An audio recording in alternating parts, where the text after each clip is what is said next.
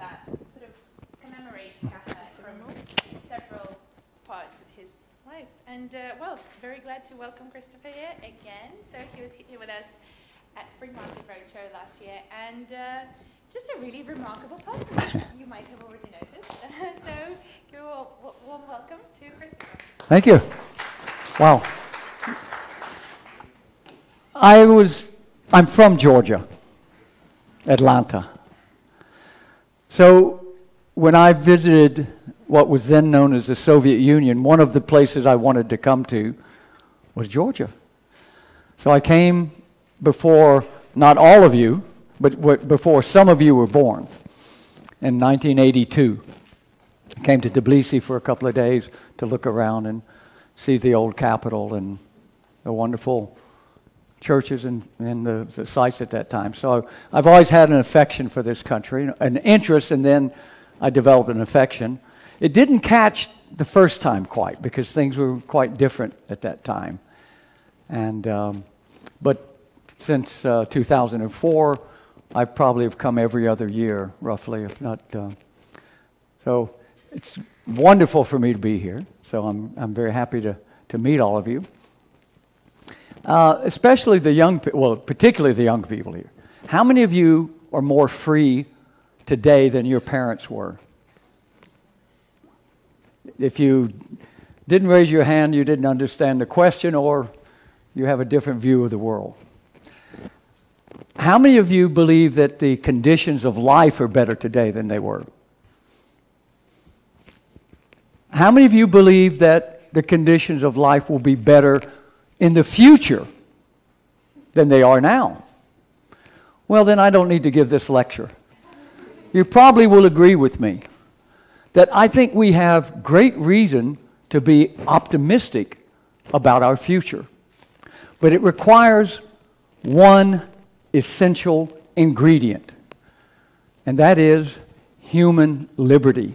The reason you're better off today than your parents or your grandparents is because you're more free. And what that freedom means is that you're able to engage in lots of new types of activities. Experimenting with cultural expressions. I saw some wonderful statues downstairs, the art in the foyer there, created by one of your fellow students. I mean, these kind of expressions were probably much more difficult during your parents' and grandparents' time. The other thing, in walking around what I would say would be the old part of the city, I don't know if there may be, I know there's multiple parts and different sides of the river and so on, but where I was walking today, I realized, I said, my God, this country, through trade, created so much wealth at some time that was suppressed and almost destroyed by a crazy experiment that your country suffered under for such a long time. And now that to see it reviving, it's just amazing. But it's a tribute to the destructive effect of communism that a productive people like the people that created all this wealth, that this could be suppressed. I mean, it's just extraordinary.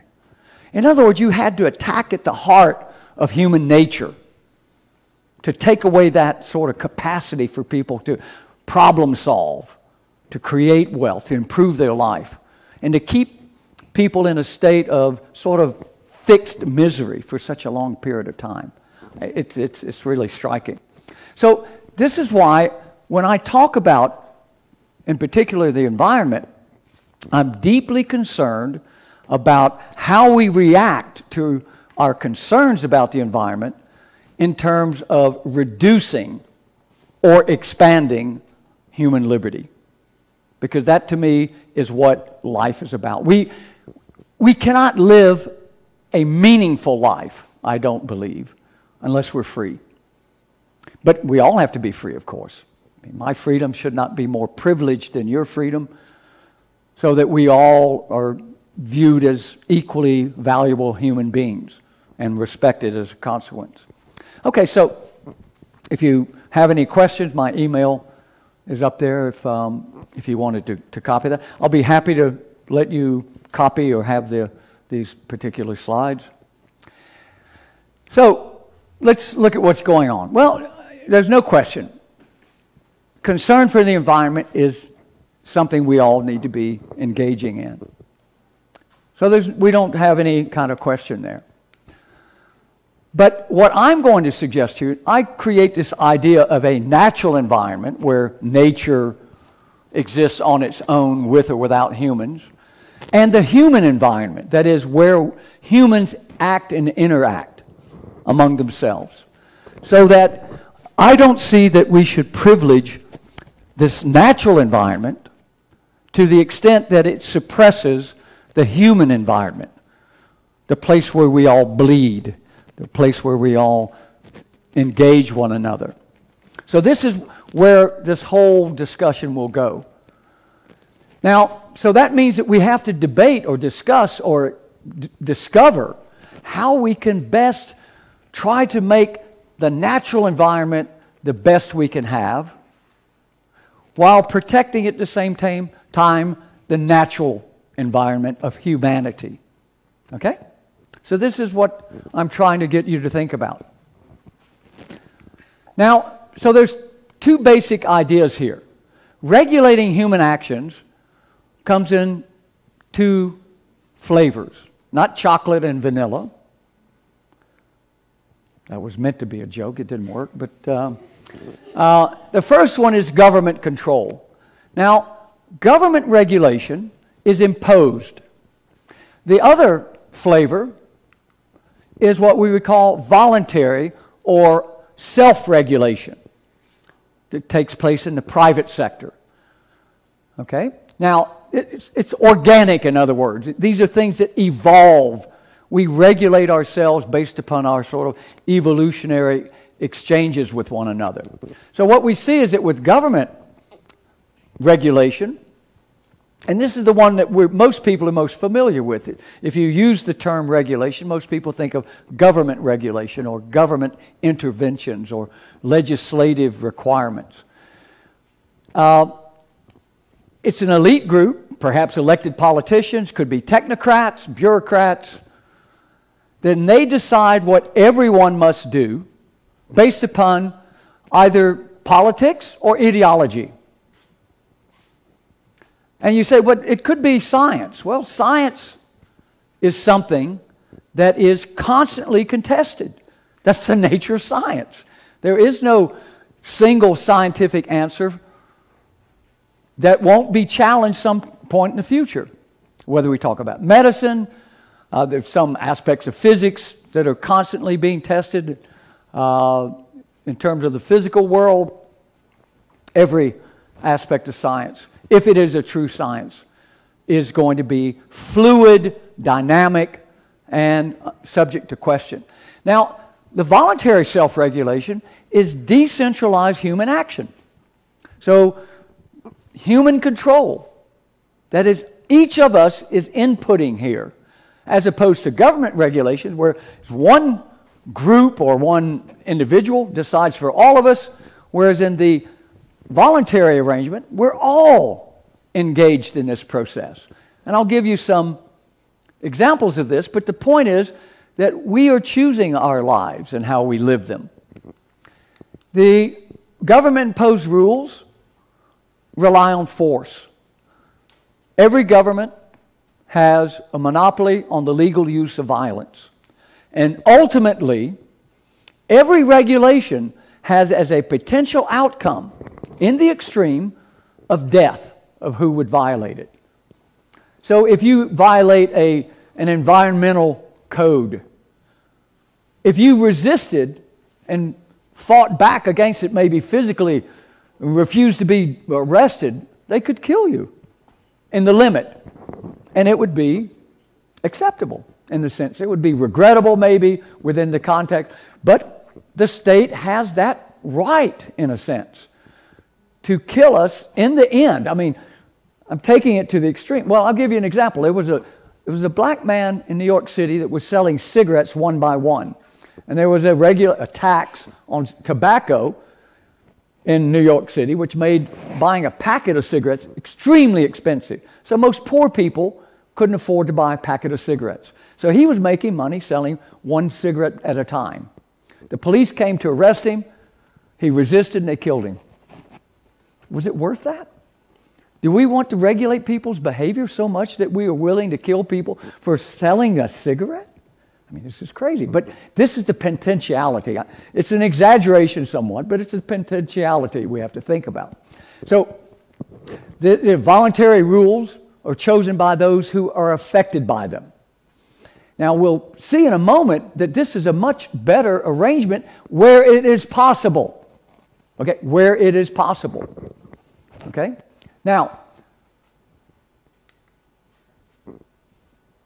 in examining this idea of how we reach our objective of trying to maintain simultaneously the natural environment and the human environment, we have to realize that there are trade-offs. The more the state regulates the human environment, natural environment, the more they will restrict our private, individual, voluntary choices. We need to keep that very firmly in mind. I lost it, but I don't know. You could probably hear me without it, unless this is big. So let's look at it. I don't like these contraptions. Obviously, I'm not very good at it. I like being able to just talk to people. So what we see then, we'll look at how the state is involved in regulation. Now, there are many environmentalists that blame capitalism and private property ownership as the basis of the problems with the environment. So, water pollution or air pollution. So we need to see, make that one. So we need to see how this works. Now, it turns out the reality, back in the 1990s, when I was traveling around East and Central Europe, I was shocked at the terrible environmental conditions where the state-owned factories polluted the rivers and the overall environment to an amazing degree. And I was thinking, the state is supposed to be protecting its citizens, but the state-owned enterprises were poisoning their own people. The same when I was a professor in China in the 1980s. I went to China. There was a river next to my university that was the color of this chair. It was black. You could almost walk on it. State-owned factories were polluting it. Private property? Capitalism? These were communist countries. There was no private property. They were killing the environment. Sorry? Yeah. Well, I'll stop with it. because we have a She's trying to make me do it. We have a live stream, Okay. sorry. Okay. Fine. Here we go. So, so wherever you see these kind of arrangements, that's where you see the real environmental disasters. There was a book called Ecocide, and it was a description of these centrally planned economies and how they destroyed the ecology. It's extraordinary that people don't have a sense about this. But, of course, I saw it firsthand, and I had a way of interpreting the world as I saw it, which made it very clear to me that the fundamental problem was the state control and ownership of all the resources. So this ecocide I mentioned, it wasn't only in the Soviet Union, but it was also in China and all the centrally planned economies that I ever visited. Some were better than others, some were worse than others. But in general, and what we were seeing in the West was gradual improvements in environmental conditions. If you went to London at the beginning of the 20th century, London was a mess. The air was polluted by coal from the furnaces to keep people warm. The horses were doing terrible things in the street. Environmental problems. But what happened? Oil was introduced, electricity was introduced, cars came. All these old problems began to disappear. And the market actually cleaned up the environmental problems over time. So, the other thing is that there's great experiments with socialism was really social engineering. Central planning, of course, but also creating a new man, right? This was the grand scheme. So that people would be selfless, they would sacrifice themselves to the community, to the state, or to the plan, right? That was the whole idea. But there's no purity, either ideologically nor politically, when you get into social engineering, because it's my idea about how your behavior should be changed, or our idea that there's nothing there's no objective that is written in laws of nature that man should have these qualities. In fact, the idea that you would change human nature by creating a legislative process or set of regulations is, to me, rather frightening. Especially if the instrument of doing that is based upon force, that is the state. The state is force. And nor is it omniscient, nor is the social engineers. No, they don't have the relevant knowledge to know about what our lives should be, according to our own interpretations. But they are allowed to make those decisions in spite of their inability to be able to understand what people actually want. Under the central planning, what was the least important component of society under central planning? The consumer, which is everybody.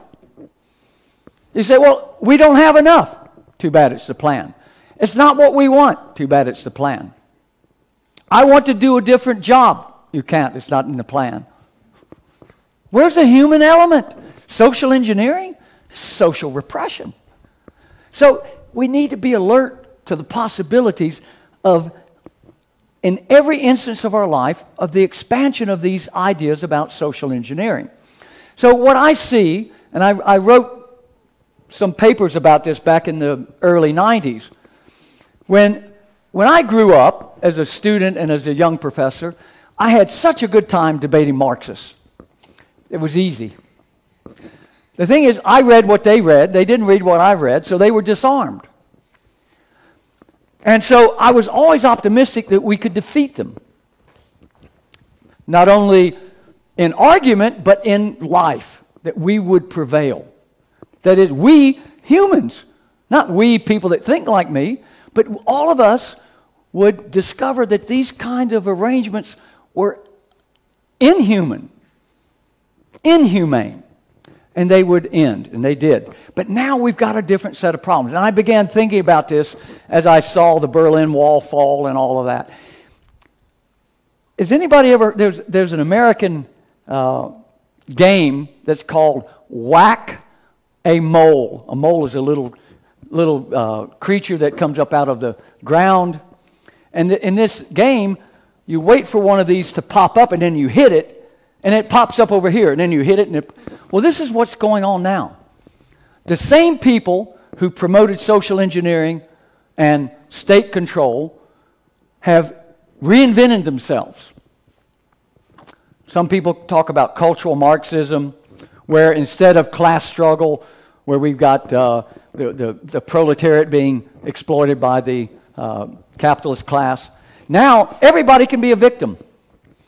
And how you resolve that victim, the victimization, before it was the exploitation of workers, so you you nationalize the private property, eliminate private property. Now, it's all over the map. environmentalism, or what I call ecologism, becomes a new way for the state to take control. And based upon something that, I was walking around today and there's school children marching around with signs saying, "Don't pollute my life." Now, I don't know why they weren't in school, learning mathematics or culture or other things, but this has become a new religion. A bishop in a Catholic church in Germany was remarking about a young schoolgirl who encouraged children to stay out of school on a Friday. She said, "She is like Jesus Christ." So I find this really remarkable. Here's a guy who's a holy man, and he's telling people, "Oh, you don't need to come to my church. You've got another one. You just go to a meeting, and there's your salvation. Jesus is in this girl. Don't come to..." I mean, it's idiotic. The fact that the Pope didn't throw the guy out immediately is insane. He's telling people they don't need to come to his church. So, this is what we're facing now. This is that whack-a-mole problem, and it's popping up here. I'm going to address this one. There are many other ones, but the one I'm thinking about here is state regulation of the environment. So, there was an expression that developed about the same time, and you probably have heard it, where this is watermelon economics. It's green on the outside, the environment, and it's red on the inside. That is promoting social engineering, promoting state regulation. So it's red in the communist sense. And this is what I fear. So we're selling to these school children. We're brainwashing these school children. This is a form of social engineering that, to me, is very dangerous. Because at what point will they start turning in their parents? She's not recycling. My mother is a bad person. She doesn't do what my teacher tells me is the right thing. Remember, these were stories we heard in the Soviet times, where the children would tell the authorities about the misbehavior of their parents based upon the brainwashing in the school. So a lot is going on under the name of science. But as I told you, at least my interpretation, science is fluid. To talk about a scientific consensus is something unbelievable. Now, what responsible scientist would even, unless he has an interest in something else? But for me to say, the science says this, and you have no right to deny it. And if you deny it, you should be punished. Or we take away your privileges, or we don't support you. Again, this is part of this social engineering process. It's part of this propaganda. And it's, I think, quite dangerous. So, what we know, if we look back, Hitler was trying to sell people, the individual is less important than the whole. That's how you can decide to have genocide. Genocide is a good thing because it makes the whole better. You get rid of gypsies, Jews, homosexuals, disabled people, and look at how good society will be. Gee, I mean, you have to be German to believe that, apparently. Well, some of my family were, but they weren't involved in that. We've been in America for a long time. And that, of course, communism was about that. It's for the good of the community. So in order to protect or to do, you have to sacrifice for the whole. So the individual becomes a servant to society. Well, that's a form of slavery. In other words, you don't have human free will. You don't have human agency. You're assigned to do what you must do. So, what we see today, too, there's something called the precautionary principles. Anybody heard of precautionary principle? It's an idea that, the risk of, say, if we think about climate change, is so high, that the outcome is so high, that if we get to a tipping point where climate goes out of control because we've got too many carbon emissions, then in order to avoid that, we have to act now. And of course, they said if we don't act now in 2010, climate will hit a turning point, tipping point. Well, if we don't do it by 2015, we're going to hit the tipping. Oh, we didn't hit it yet, but 2020. They keep moving it around. So it's a very fluid concept. Science is fixed, but all these other projections are fluid. If they don't work, they change them. Now, so the precautionary principle actually privileges an unknown future generation so that we're trying to preserve for them what we have today and maybe more, without understanding or valuing what the trade-off is if we take these actions today. Has anyone heard of Bjorn Lomborg? He is a Danish environmentalist. He came up with some estimates. If all of these agreements in the Paris Protocol, which was a climate treaty, if all of these were implemented, today, the costs, which are in the trillions of dollars, would delay the projections of the global warming effects by like less than an hour in the year 2100. In other words, there's an enormous upfront cost for an uncertain, very distant benefit in the future that's tiny. But people are buying into this argument because they buy into this, they over-exaggerate this sense of precaution. Now, Nassim Taleb, who was a very famous investment guy, he's a big guru, brilliant guy. I like most of what he does, but he's kind of given into this argument, which kind of surprises me.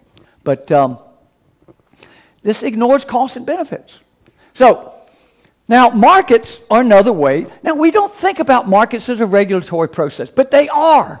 Now, if we think about corporate behavior, the most important aspect of market-oriented regulation is what we would call brand identity or brand integrity. Now, let's see. I don't know if I have anything that's branded. I'm too poor. This is Uniqlo. You don't know. Yeah, okay, Nike. Nike doesn't own any production facilities. Nike only owns a trademark.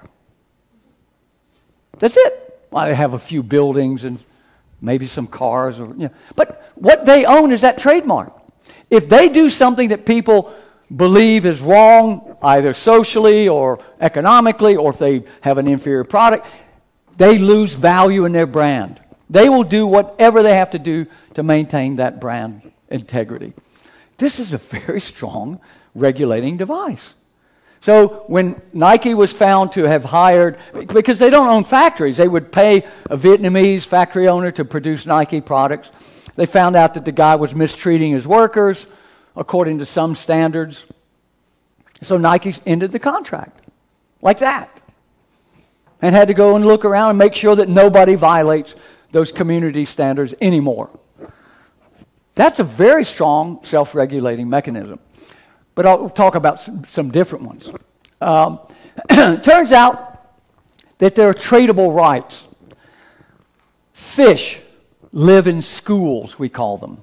That is, they move together. And they're born in the school, they stay pretty much in the school. So you could put an electronic tag on some of those fish and identify where that school of fish is and sell it to her.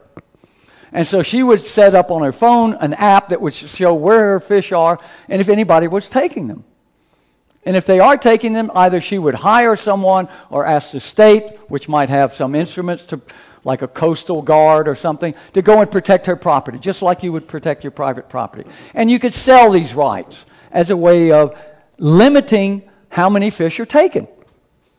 Just like you limit how many people eat your cows. You know, if people just come to your land and eat all your cows, you don't have any cows left. The same with fish. If you don't have ownership over them, they tend to be depleted. So this is one. Now, New Zealand has done this. Iceland experimented with this. So this is a new idea. Well, it's not so new. It's been around for a while. It's a way of solving an environmental problem. But the way that you do it, property rights. You assign property rights to it, and people will protect the property. They conserve it. They have a reason to conserve it. The extinction of endangered species, like a rhinoceros, because the crazy Chinese think that, never mind. Whatever they do with the rhino horn, they go out and kill these rhinos because nobody owns them. But the rhinos that live on private game farms have babies all the time. Because the guy that owns that rhinoceros will shoot you if you try to kill his rhino. He protects his private property. So private property is the solution for a lot of these problems. So carbon credits, well, these haven't worked so well, but it's an idea. It's a way of giving people the right to emit certain amounts of carbon-based emissions, and whoever has the highest cost of those reductions will buy the right from someone who has a low cost of those emissions. So they trade them. So you can continue producing a higher amount of carbon emissions through this trading process. So this are the kinds of things that can be done. Pollution charges, like taxes on pollution emissions, these could be implemented. Of course, in all of these, the problem is it depends upon a third party, usually the state, usually a technocrat, bureaucrat, or politician, to decide on what's the appropriate level. And that's in itself problematic for the reasons I've already mentioned.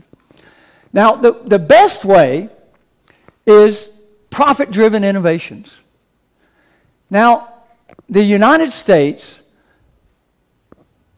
of all the industrialized economies, has reduced its carbon emissions the most. Why?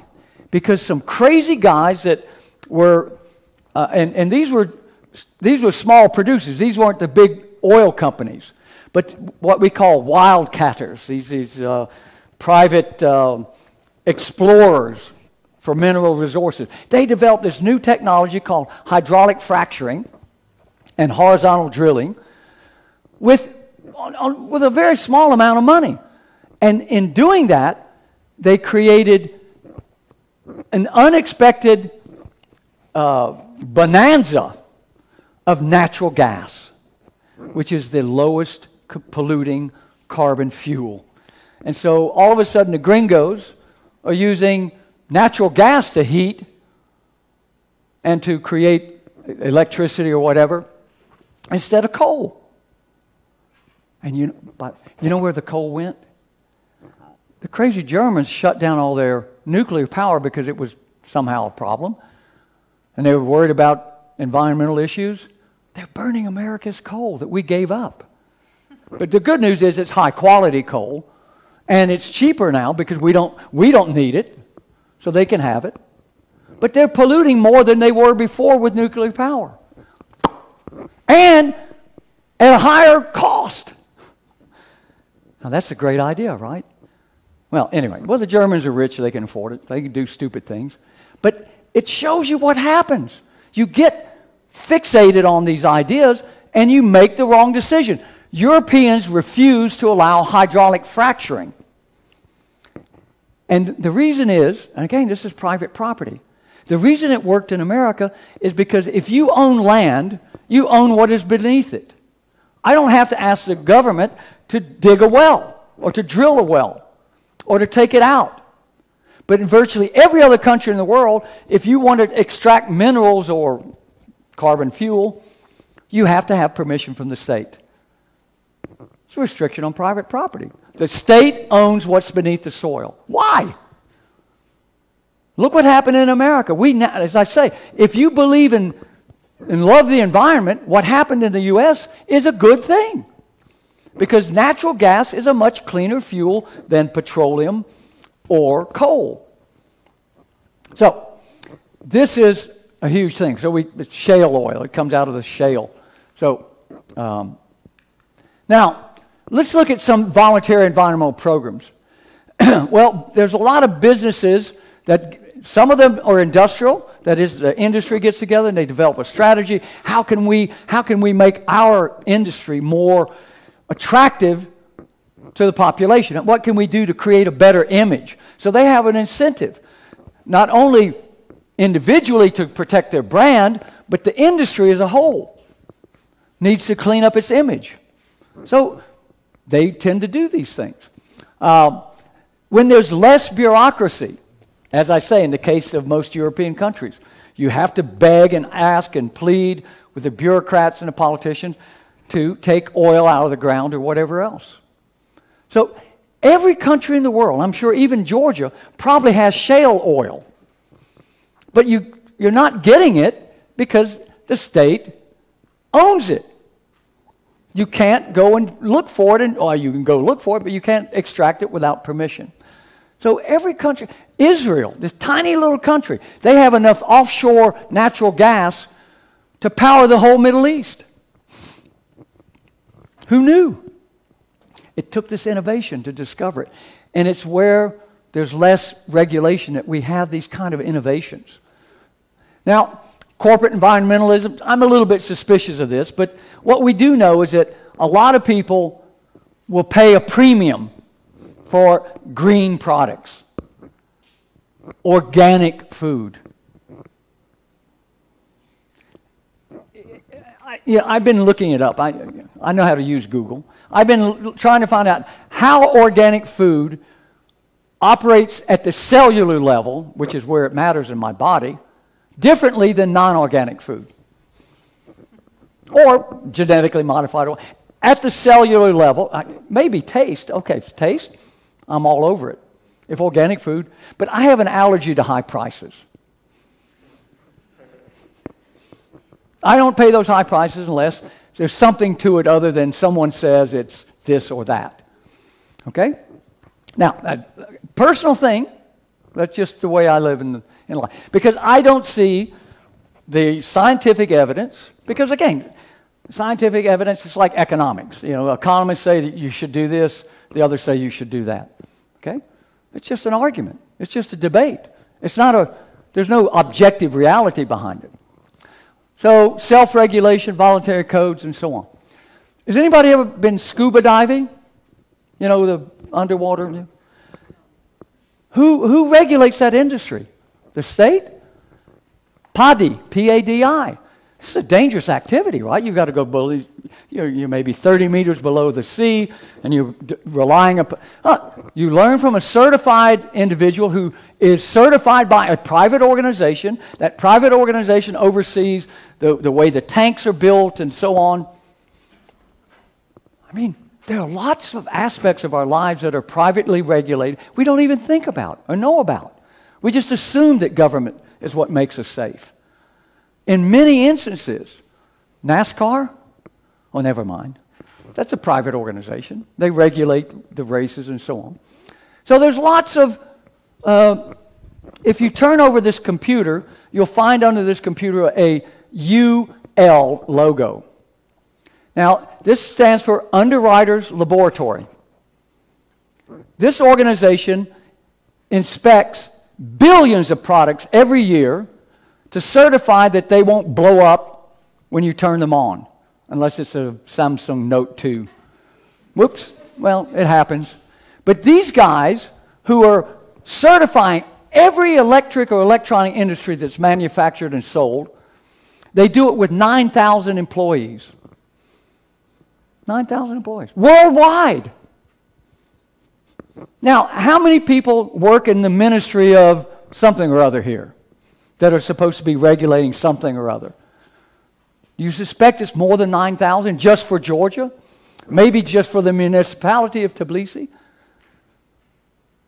So, I mean, this is something in everybody's life. It's in your pocket. I'm wearing it. Right? 9,000 people. This is self-regulation in every aspect of life. So, where are the incentives for voluntary regulation? Well, to cut costs. I mean, this is a very strong motive for producers to try to find a way to reduce costs. And one of those ways of reducing costs is to reduce the amount of inputs that you utilize, which means that you're using fewer things from nature. So this has environmental consequences. Again, the green consumers, there's something called Whole Foods in America. It's a supermarket chain that sells very expensive organic, primarily, products. And they call it, as a joke, whole paycheck. In other words, if you go in there, you're going to spend everything you make because it's so expensive. But people do it because they've been brainwashed, or maybe they found on Google where it affects their cellular level, but I haven't. And maybe I'll go and interview some people and find out how they know. But so this inspires people to do these things, even if they have no consequence, as long as you believe. So it's value created. That's what economic trade is about. I have to offer you something that creates value in your mind or in your mouth or in your life. And that is the secret of trade-based capitalism. And some of it is to avoid government regulation, because government regulation is rigid, it's hard to get rid of, it involves force, it restricts freedom, and so on. So industries have a strong interest to do things that will avoid legislative impositions on them. So these are fairly strong incentives. Now, what happens, as I mentioned earlier, if we focus only on the natural environment and we don't think about the human environment, then we're going to be much less free. Okay, let's think about it. Politics is about two things: more power for me, the government; more resources for me, the government. Right? Because in order for me to do what is good for you, you have to give me more power. But that means you have less freedom. For me to do what is good for you, I have to have more resources. Raise your taxes. Less for you. It's a zero-sum game. They win, we lose. We have to be constantly on guard against that possibility, because it will be wrapped up in a Christmas present for you. I'm going to protect you. I'm going to punish her to protect. But in the end, if we're not vigilant, if we're not alert,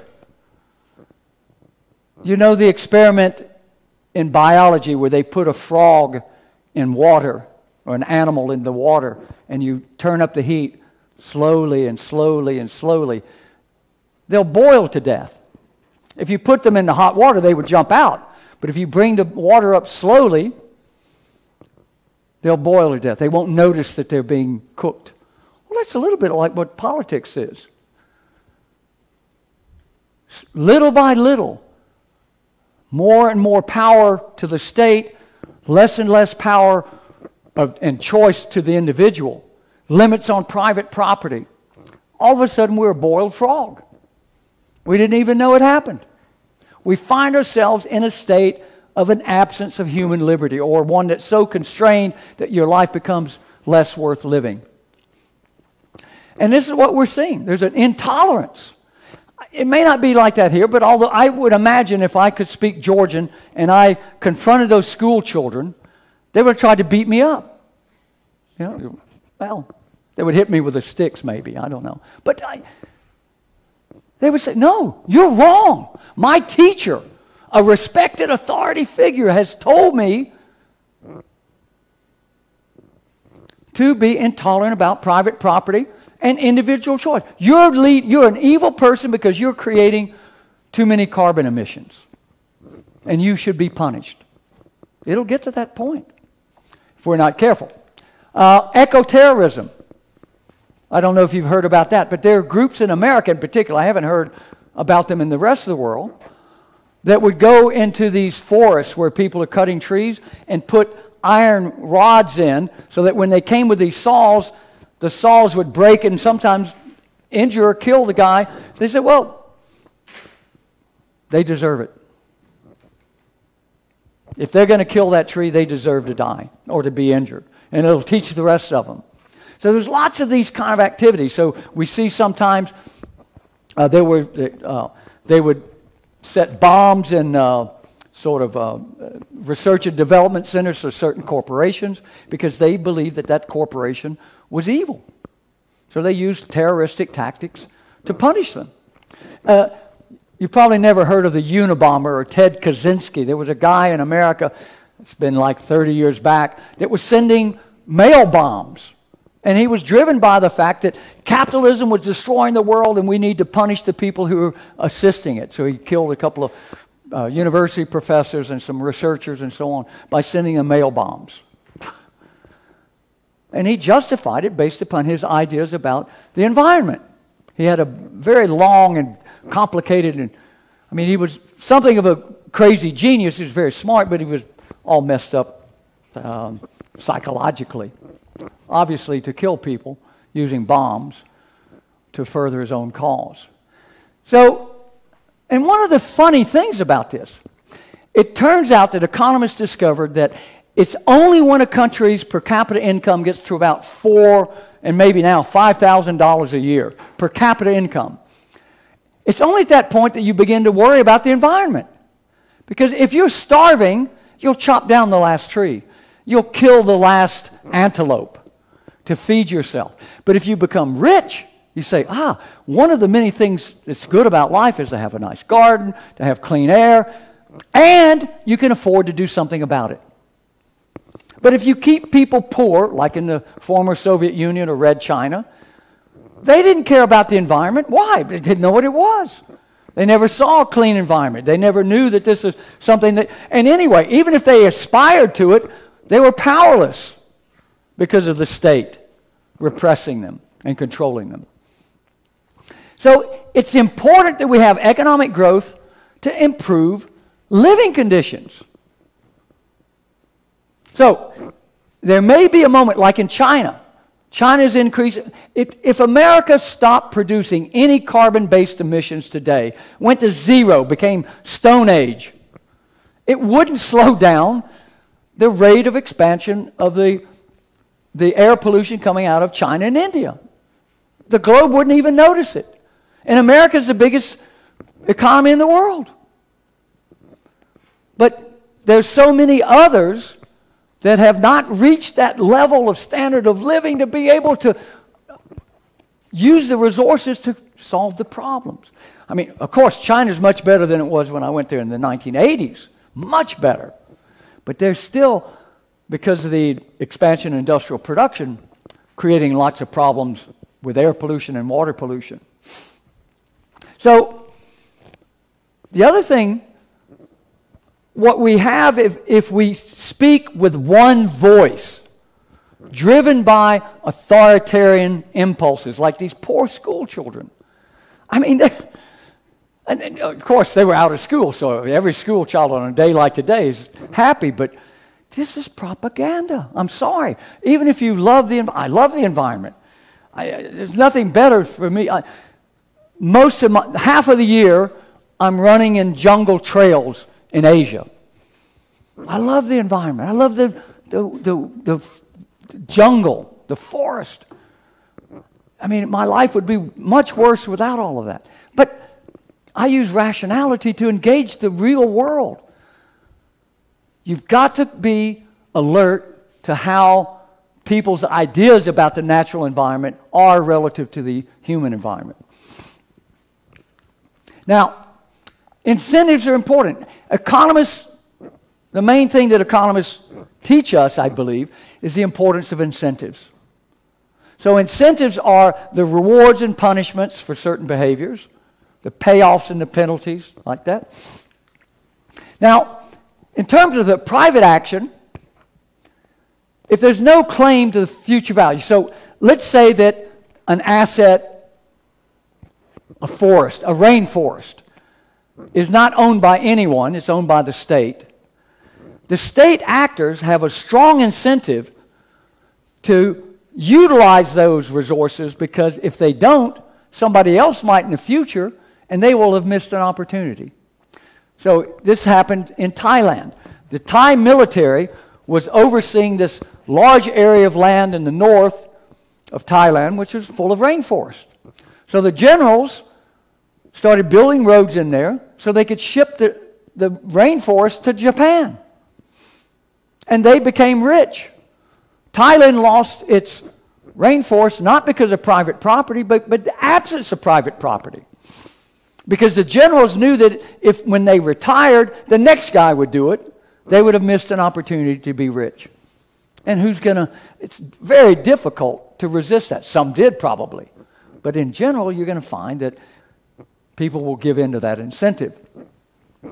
So what we find then is what is sometimes called the tragedy of the commons, that it's just used up because no single person has a strong enough incentive to protect those resources. Private ownership encourages people to conserve things because you want your children to have them. If you own a forest, you don't chop it all down today. If you do, your kids won't get any of it. It's gone. If I own the rainforest, I make you pay to come and see it. I chop down some of it to pay for the Eco Lodge for crazy green people to come and stay in for $500 a day. Right? I have a strong incentive to maintain that and to keep its value over a long period of time. And capitalism, through this innovative process, creates incentives for people to innovate. And the rewards that come from it, the profits. So, state, well, where are the incentives? Whoops. Well, government officials tend to overregulate because they impose the costs on you. You say, well, look, if I accept these regulations, I have to close my business. Okay, it's the rule. They don't care. No, but I have to fire all my workers. Well, it's the rule. Well, can't we change the rules? To talk to the legislators. This is life. This is reality. Because the regulators don't pay the price. They impose it on somebody else. They tend to overregulate. They're insensitive to the cost of regulation. And as I've warned you, and I think this is what's happening today, political leaders are using the environment as a way to grab more resources, to grab more power. And they do. And some of them may deeply believe in all of this, but even if they do, the outcome is the same. Less freedom for us, more power for them. Less resources for us, more for them. So whether or not it's for good reasons or bad reasons, the end result is going to be the same. Now what about climate change? A couple of years ago I was invited to Bhutan. You ever heard of the Kingdom of Bhutan in Asia? It's one of these funny little tiny places. It's got maybe a couple million people. They get a lot of money from 40% of the government budget comes from either NGOs or from the World Bank or somebody else. So all these guys were trying to impose their will on the Kingdom of Bhutan. Some of my friends there invited me there to debate some people from the World Bank about the environment. So my biggest point on this is that, look, the climate's always changing. I mean, it's like I change my shoes every day. The climate's going to change, whatever we do. It's going to get better, it's going to get worse. That's a given. But I said, look, my opponent in the debate was hooked up by satellite and all to somebody in Bangkok to support her. Another guy was in Cape Town, another guy was in Tokyo. So she had all these people to help her with her arguments. And here I am. I showed up. I was in this beat-up old taxi, came in with my laptop. She arrived in a brand-new Land Cruiser with a chauffeur. Now, who has a vested interest in climate change? If she's wrong, look at all those people that lose their jobs. I'm wrong, and I'm just some stupid professor that's hanging around, likes to go to Bhutan. It should be clear. It was clear to me, and I made it clear to the audience that that's what was going on. I said, okay, who wins? This is what we're up against. And these people have a strong, follow the money. Do you think, what government would ask me to develop an environmental policy for them? I always say, well, look, you have to be very careful, cost-benefit analysis, limit on government expansion. These other guys are going, more money for the World Bank, more money for you. Who are they going to hire? I mean, we're both scientists. I'm an economist, PhD. They never hire me. Follow the money. Government and political leaders hire people that give them the intellectual cover story to do what they want to do. Keynesianism, if you study economics, is all about expanding government. They all are Keynesians. They never hire a guy like me to give them economic policy advice. I'm a headache. So, anyway, climate is really problematic. To say that the science is settled is I know all the 97% nonsense. All these things are follow the money problems, because there's so many people that are going to benefit in getting this message through that these climate models are so complicated that you're going to be able to tell me that you can predict the climate in 100 years when the weather forecast told me last week when I was in, I forget where I was, Moldova, that it was going to be raining today all day. But these guys know with scientific certainty that the carbon emissions in 100 years are going to... Who believes that? Why do we believe that? Well, because nobody challenges it. It's a consensus. If you challenge it, you're a heretic. We burn you at the stake. We take you out. We silence you. We do what we have to do. Okay. Now these people who they say they believe in science, but many of the same people are against genetically modified foods, which are developed through scientific techniques, which have been certified by, simply by use. We've been genetically modifying everything we consume since the beginning of time. But they say that's wrong. But our science is right. Your science is wrong. Or the nuclear power. They're opposed to that. But, nuclear power has caused fewer deaths than solar power. I mean, despite the terrible disasters of Chernobyl, but it was the scale, the human scale of that was very small. Or Takashima in Japan. I mean, these things were, and it was almost all of the deaths were caused by people who were directly and immediately exposed after the incidents, not the sort of collateral effects. So, anyway, these guys are crazy. The monopoly of ideology and science. Science and ideology is a poisonous cocktail. It's one you never want to drink. It's worse than Red Bull and vodka. Dangerous stuff. So, it's a rejection of the idea of discovery. To try to impose this idea, only a politician or somebody that's politically motivated would ever say that science is settled. Who says that? Well, they all do. They repeat it. It goes back into the media, and then the school teachers who are sometimes influenced by that, they're not bad people, but they go in with a propaganda, and they take the school children out of school and march in the streets of Tbilisi. No. Now, follow the money. It's the whole, for me, it's not the whole story. I'm no more, no less motivated by love for the environment than these people are. And for them to claim that I'm, encouraging destruction of the environment that I live in, that I'm ignorant of the consequences, it's an insult. But it's also more than an insult. It's a danger because it poses great risks to us. Now, one way, changing land use would have a much bigger impact on the perpetuation of species than climate change. And this is what we've seen over time.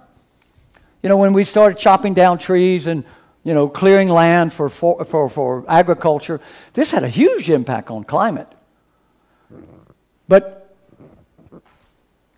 how do we, well, of course, be careful because a lot of people want to reverse that. Don't eat meat. Those cows are making a lot of methane. You know, we're being demonized because we enjoy certain things. These have become part of this sort of propaganda.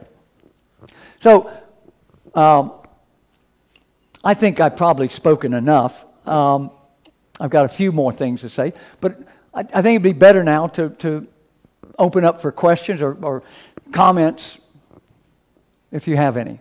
Thank you very much.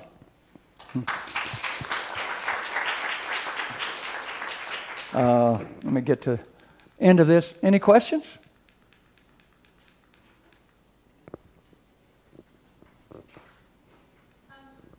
Yeah.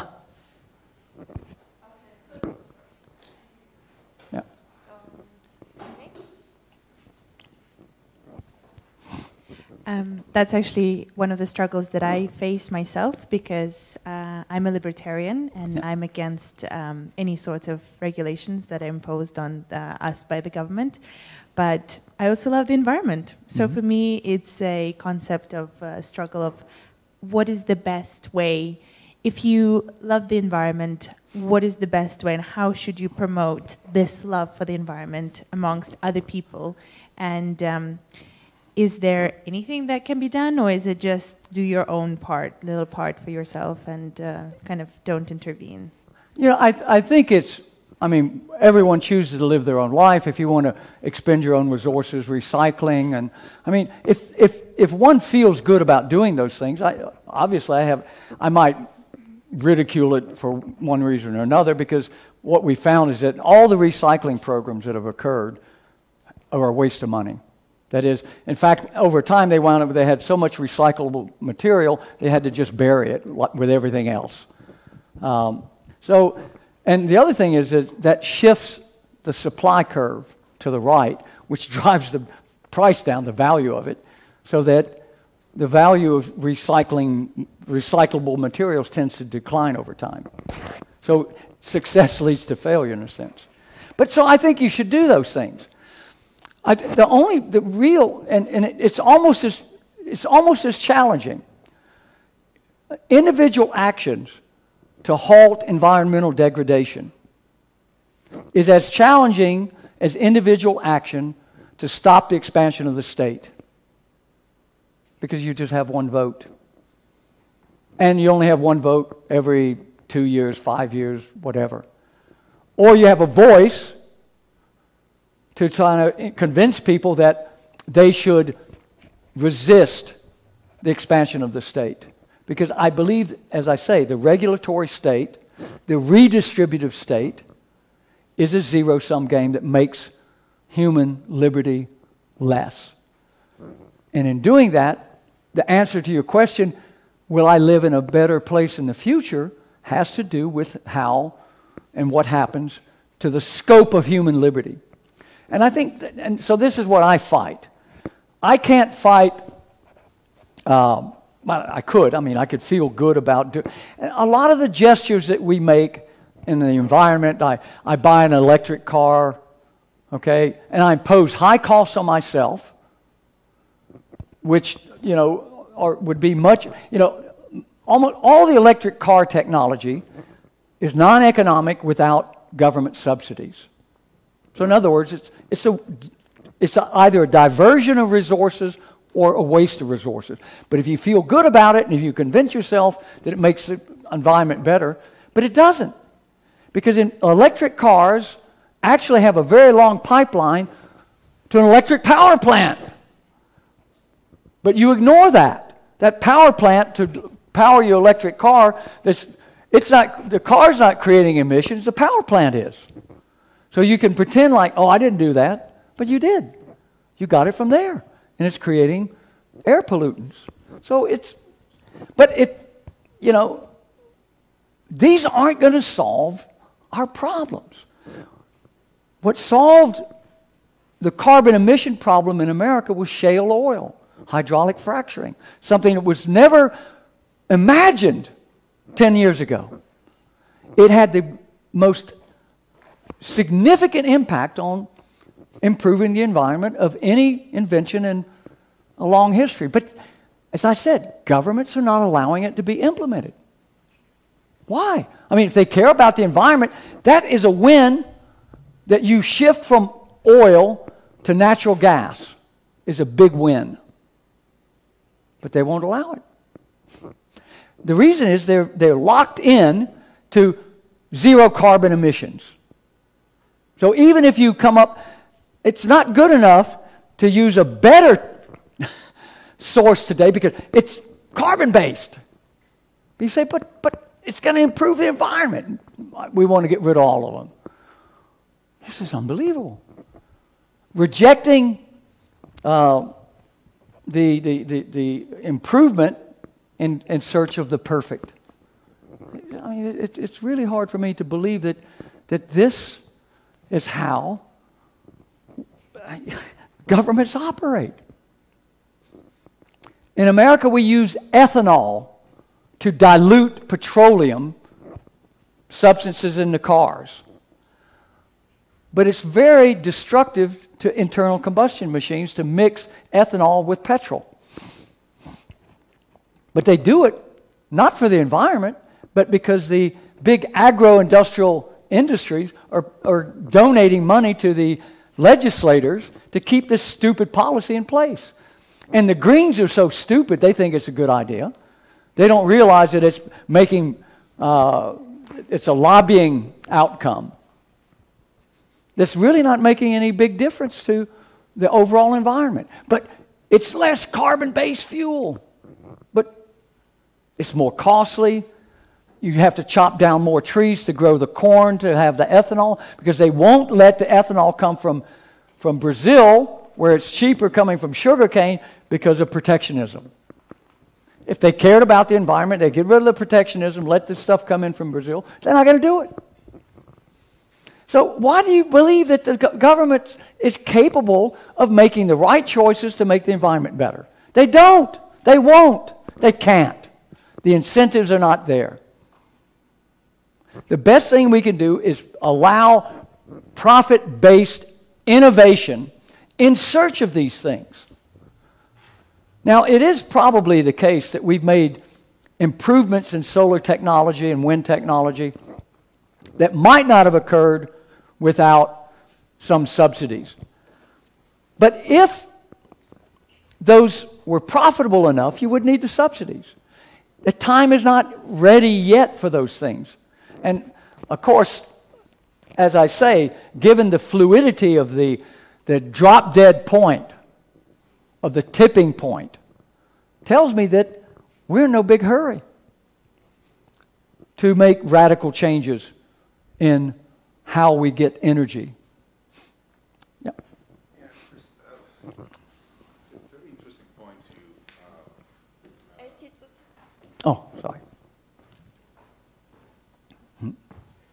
Maybe give it to me. I move faster than you. Yeah, I was just thinking about practical solutions, because the key, the key difficulty probably is monetizing externalities, right? Like negative externalities in case of carbon fuels and positive externalities. For example, in case of forest, right? There are thousands of mountains in Georgia, but nobody would be able to monetize on those because they create air. Well, we don't Everybody know. I mean, breathes air.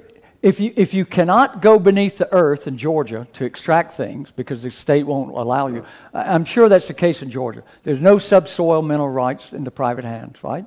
Almost certain. So we don't know. There may be stuff under there that if, you know, he's studying engineering, he's studying geology, they're having drinks together in some Kinkali, and he says, oh, you know what, and then they find rare earths.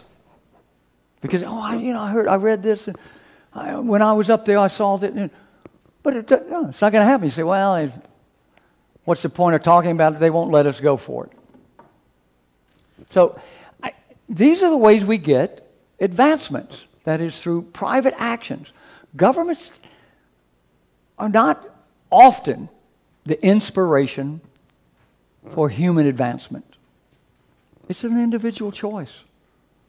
You know, of course there are conditions where if there's no other possibilities, like in the Soviet Union, they were able, through a reward system, it wasn't available to other people, to get scientists to come up with new ideas, the Kalashnikov, you know, these great peaceful tools and so on. There would be creativity in that. But, you know, there are a lot of people that are just naturally creative, even in these repressive systems. And if the right person gets into the right circumstance, you get something. But in a system of private property where you've got profit-driven motivations, you're going to have all over the place. Of course, you get rap music and you get a lot of crap, but you get cultural change. You get economic innovation. You get technical innovation that will not necessarily emerge in the same way, if at all, when there's so much state control. And that's the primary argument that I'm making. Externalities. Externalities exist because, all of them, because of the absence of property rights or the inability of the state to enforce them. And that's not a market failure, that's a government failure. Right? It's not, markets work if you have private property, but externalities, you say, well, okay, externalities exist. Well, and I say, okay, why didn't the state secure private property? Did we get rid of the externalities? We trade them. So, you know, noise pollution. You know, I have the right to quiet, and you want to make noise. You have to negotiate with me. So I allow a certain amount of noise, and you get to do what you want to do. But we negotiate. You get the right to make noise. I want quiet. I negotiate with. Doesn't matter. The outcome will be more or less the same. We'll have the same level of noise and quiet. But human beings decide what the right level is instead of the state. We can eliminate all. You know, I used to teach this nonsense, you know, about externalities. And it used to be, oh, this is a role for the state. The state will go in and they'll fix it. No, they don't. The way to solve it is through private property rights. Define them, allow them to be traded, and then enforce them. That's the role. If you're a minarchist, a classical liberal, you say, well, that's the role of the state. Enforcement and justice and courts and that sort of thing. Solved externality? No problem. Well, problem, but it's solvable without the state. Yeah. Thank you for your lecture.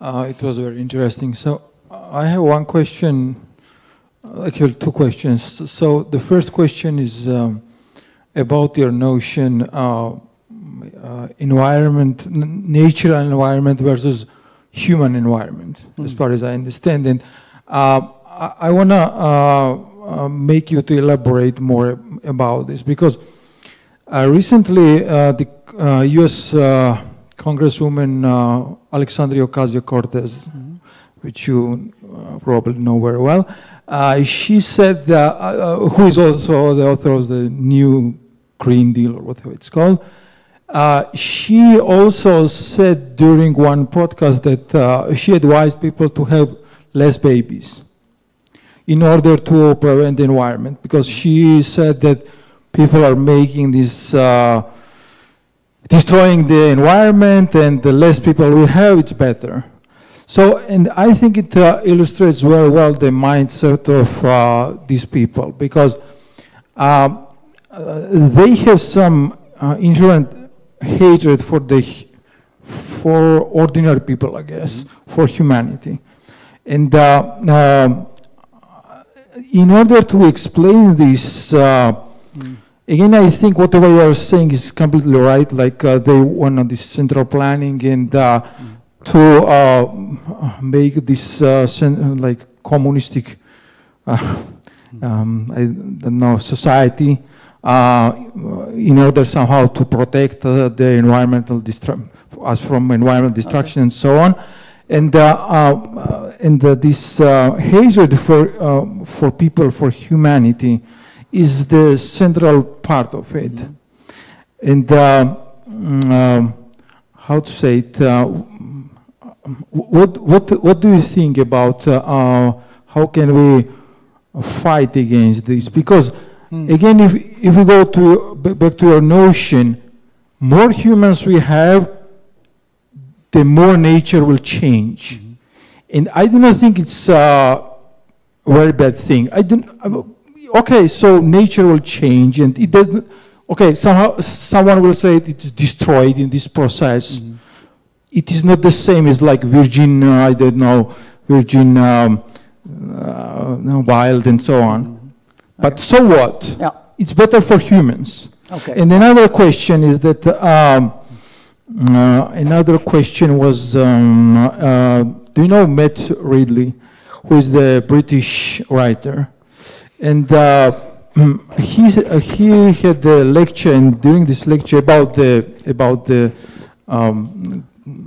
climate change or global warming. It was called global warming in the past, I guess. Now it's called climate change. So he said that we are worrying too much about it, because even if it is truly happening, even if humans are somehow at least partially responsible for that, again, so what? He is saying that we are creating some arguments, some too much fuss about it, because, okay, so environment is getting warmer. That means that deserts are getting greener, and like parts of the Earth which were like covered by ice now are covered by Earth, and it's better for humans. It may cause like some change again. Some parts of the some cities may become like covered by water, but it will open other opportunities. Yeah. Okay. So this is my questions. Thank you. So very quickly, first one: more people die from cold every year than from heat. Thousands of more people die from where it's too cold than where it's too hot. That is related to the temperature. So cold is much more dangerous to life, whether human or otherwise, than warming. It is true that in areas of the world where you have greenery, there's more of it. In places where there was no greenery, there's some of it. So in a way, when I was a kid, I had something that was called a terrarium. So in that, I had this big glass jar, and I put soil and plant life in it, and then I put some water in there, and I sealed it. And the heat would make the water vapor rise, and it would collect on this plastic, and it would rain on it. And this terrarium kind of kept going for a long, long, long time. Well, the Earth is a little bit like that. So if it gets warmer, we get water vapor. And water vapor is the main component of the atmosphere. And it's the one component that is not in the climate models. It's the most significant greenhouse gas. But they cannot model it because it's too dynamic. So they completely ignore the most single important component of climate change, water vapor. Because this is what will make it rain when it's hot and cool things off. And add water where it's needed so that we have green stuff that eats the carbon dioxide. And so with carbon dioxide levels going up, more green stuff reacts to it. So this is why he said it's not such a big deal. It doesn't, I mean, the Earth's been here for a long time, and it's gone through all kinds of cycles. But it didn't spin out of control and go out into the outer galaxies. It has a natural equilibrating function, set of functions, that in absence of some catastrophic sort of black swan event like an asteroid, it's probably going to be relatively stable. The other thing, their first point, environmental sins, the sins of environmental action, are other people's problem. You did it. Your choices are the environmental sin. Hey, if we chop down all these stupid vineyards in Georgia, get rid of all this wine, and plant trees there, it's your fault. We could do something different with that land. Of course, this is what happens.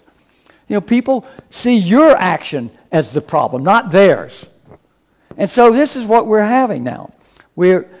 These people are overlooking the impact of their own decisions and inventing problems where they're not. And the solution, hey, shut down this university. These people came to the university today burning fuel. Let's go online. That'll be a much better way to solve environmental problems. Close all the universities and make all the professors teach online. So environmental sins are the actions of other people. And so we invent these ideas that we say, we shouldn't do this, we shouldn't do that. I can find lots of ways to improve the environment. But in doing so, it would devalue your life. I mean, Georgia without wine? Jesus. It's unbelievable. But some people could make that argument. Georgia without grilled meat? You know? But that's a problem. So, we need to be, as I say, I mean, I only have one story to tell tonight. We need to do what we can to convince people of the dangers of expanding the powers of the state using the environment as the issue. We need to think sensibly about the environment and not exaggerate the impact of silly things. You know, the founder of the Gaia movement, Jeffrey, I think Lovelock is his name. He said the only solution, if you really want to fix things with the climate, is we go to nuclear power. Well, they threw him out of the movement. He was the guy that founded it because they don't want to believe that. But if you think about it, despite the dangers of nuclear power, which are controllable, except in one or two very peculiar circumstances, have not been all that dangerous. I mean, there's no nuclear power accident. We've got nuclear power in America. France, I think they get 30% of their power from nuclear power. Germany had it until the idiots stopped it. I mean, some of the safest technology in the world. The Swedes did the same thing. The safest technology, the best track record, these two countries, and they closed them down, which meant that their carbon emissions went straight up. So there are solutions that don't require state involvement. In fact, less state involvement in many ways is the best solution. So I leave it up to you. We all have to choose. One last question. Thank you for your lecture. What do you think about sustainability and sustainable development? I think sustainable development is also a tactic to expand state power. The concept has never been challenged by capitalism. I mean, the only way we're going to have a sustainable future is to be productive and to trade.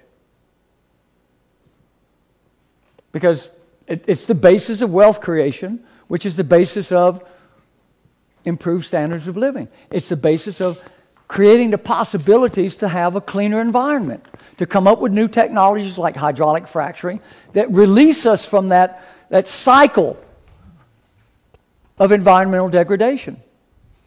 China would still be heavily polluted if they hadn't embraced capitalism and trade and globalization. The Soviet Union countries would still be degrading their environment if they hadn't entered into these globalizing trade relations. So if you want to have a sustainable future, secure private property, limit the restrictions on trade, promote human interactions to have creativity. That, to me, is a much simpler. Now, we could work out some details, but if we look at the United Nations plans, it's about expanding state power, having programs to do this, subsidies to do that. So a subsidy for him is a tax on her. Win, lose. But trade is a positive sum game. He gets something he values more, she gets something she values more in the exchange. So I've written a little bit about sustainable development. I've looked at, the sustainable development goals and all that of the United Nations. And again, I have an allergy to those kind of proposals that would rely upon, again, either subsidies or regulations that are in the hands of a bureaucrat or politician that's either motivated by ideology, political partisanship. Now, when we do it in democracy, this is an interesting thing. Georgia's become a more or less vibrant democracy. Lots of democratic changes of government, personalities. Every representative democracy creates permanent rules on the basis of a majority that emerged at one moment in time and that did not exist ever before or after. People die, people change their mind, they don't vote, they do vote. But we elect a set of politicians that set into place regulations and legislation as though they have some objective, universal wisdom. And most legislation and regulation is permanent. But the people that decided on it, they're gone in a few years. But we're living with the aftermath of that. Now, what created that majority could be ideological fashion. So the belief that socialism will create a new man that will make us all better off, that comes and goes, right? So ideological fashions are, when people have been influenced either by propaganda or dominance of some sort of thinking, Keynesian economics, this kind of crazy stuff, right? Now, or political partisanship. I'm a conservative and you're a radical, and so we have these majorities that are always moving around. But the outcome of that is this permanent set of rules that we're left with.